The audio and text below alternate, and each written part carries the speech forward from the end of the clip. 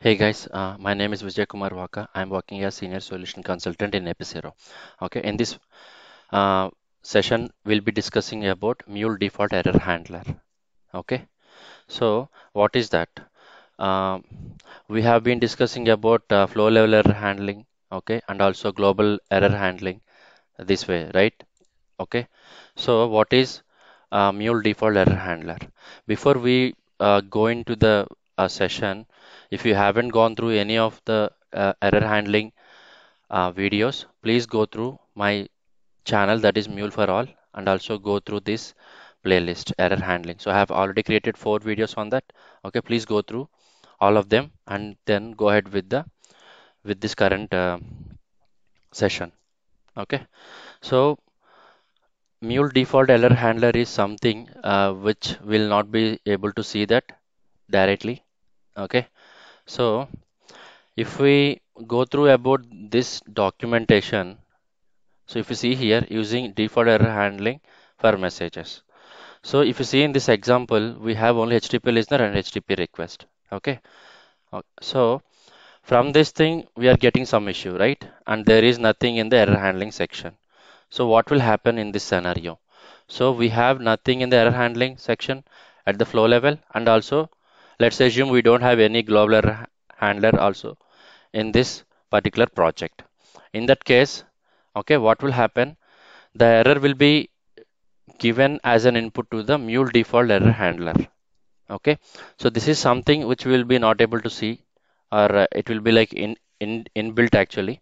Okay, so Mule has to handle something which we are not going to handle, right? So someone has to handle. So we are working, we are creating the flows on Mule, so it has to handle if you are not going to handle any error.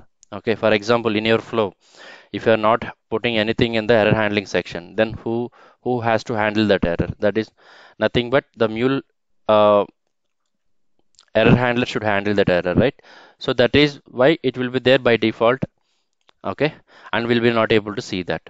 Okay, and what we'll have inside that, whether it is on error continue or on error propagate, it is by default on error propagate. That is what you have to remember inside the Mule default error handler. Okay, now so we'll be discussing about uh, Mule default error handler as well as a bit about global error handler. Okay, in a combination. Okay, now in this flow, what I did again, I have added global error handler configuration. Click on edit. Okay, I have chosen global error handler, which I have created in a Mule separate Mule configuration file. That is nothing but this. So what I did here, we are getting some error like ABC colon error occurred, right? This is the custom error we have created in this flow, and that is where we'll be getting an error out of our request. I mean, when we send the request, this is the origin point where we'll be getting the error. That is clear. Now what will happen?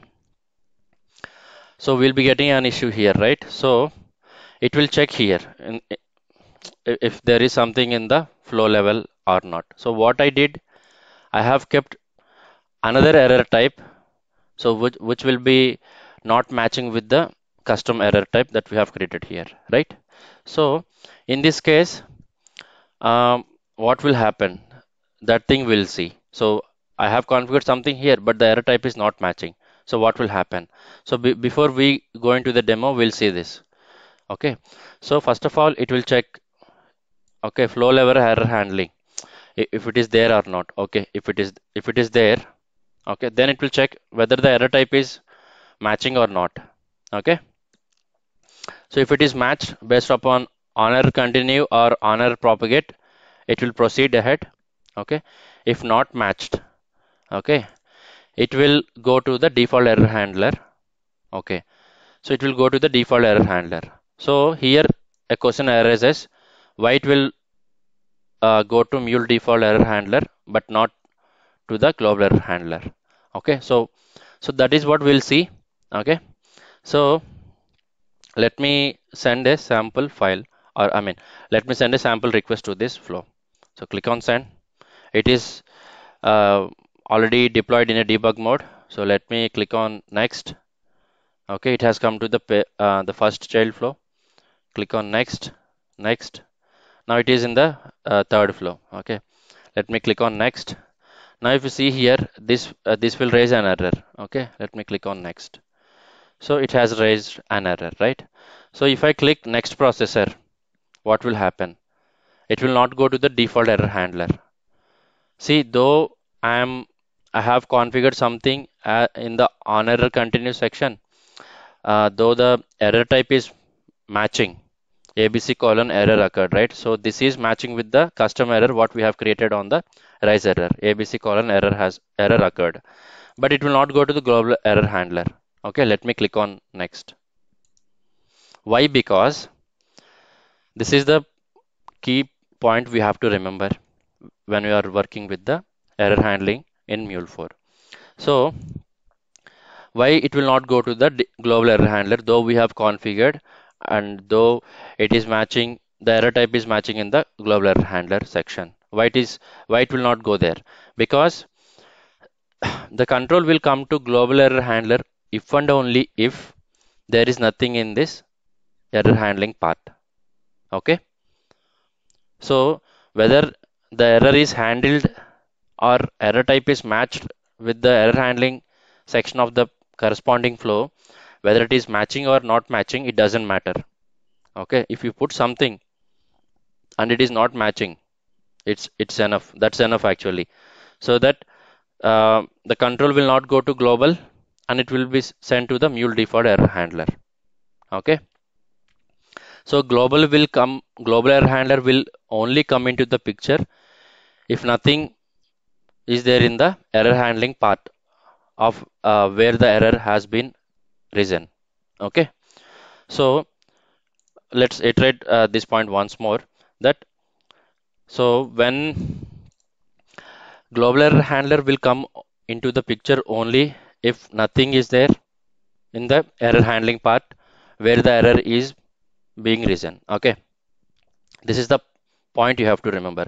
So this will think that okay, you took the responsibility to handle the error and you are not able to do that, so I can't do anything in this scenario. So give the control to mule default error handler.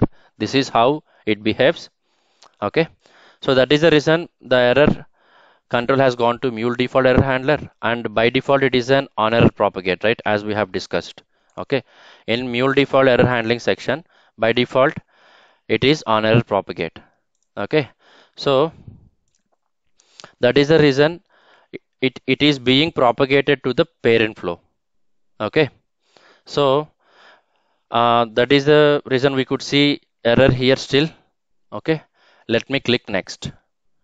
So see now what happened here, error has occurred, right, in the second flow, and it checks if there is anything in the error handling part. There is nothing. Now it will check for global error handler. Okay, now global error handler will take the responsibility because there is nothing here, it is empty in the error handling. So here again the error type has been propagated, right, ABC colon error occurred.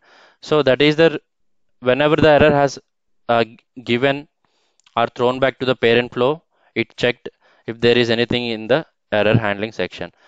If nothing, it has gone, the control has gone to the global error handler. And here in this thing we have configured on error continue, and that is where the error uh, type is matched. Okay, matching. Okay, so that is the reason this will be executed. So let me click on next.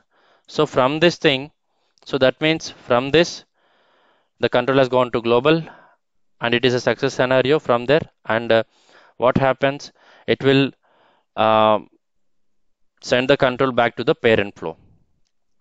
Okay, this flow. Okay, so it is a success scenario, right, to this flow. That is the reason this logger is getting executed, and this will not come into the picture at all because there is no error in this flow. Okay, so let me click on next. So now it is a 200 success response. See, we have already almost gone through the flow in the debug mode for 4+ minutes. Okay, so this is how I mean Mule default error handler will work. Okay, And also we have also discussed something about global error handler as well. Like we have discussed a combination of mule default error handler and um, global error handler, okay, in this session. So I hope you like this video. You practice these things in a different ways or with different permutation combinations, okay, then only you'll be getting clear picture from the error handling concept, okay. So unless until you practice it you will not be able to understand it, okay. You have to do practicing for twice, thrice, or maybe more. It all depends upon your capability or how quickly you can understand, okay. So I'm left with one more session on this error handling, which I'll be covering in the next session. And I hope you like this video.